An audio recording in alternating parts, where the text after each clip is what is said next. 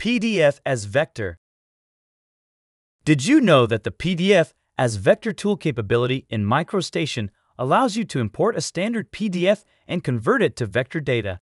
Using vector data, you will have full control to edit the content of the PDF. Using the configuration variables dialog, you can change MicroStation behavior when importing a PDF file. Just change the variable value to 0 to import PDFs as vector.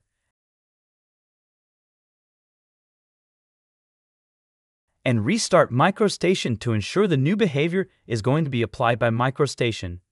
Now, when we import the same PDF file, all the geometry is created as vector.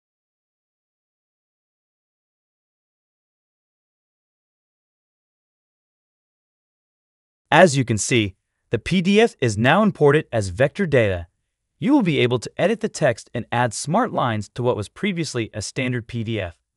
When you are finished editing, you can save the DGN file or export to another file format like DWG if needed. Speed, accuracy, and flexibility. MicroStation has it all. Try it today.